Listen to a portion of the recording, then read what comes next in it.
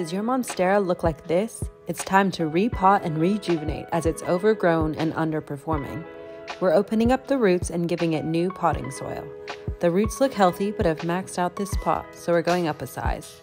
Fox Farm is loaded with beneficial microorganisms, worm castings, bat guano, and more. This moss pole is a great way to support its unruly growth habit. Burying the pole deep in the soil makes it much more stable. Remove yellow, brown, and very small leaves so your Monstera can put its energy into creating big new leaves. Read the caption for more detail on how to rehab your houseplant.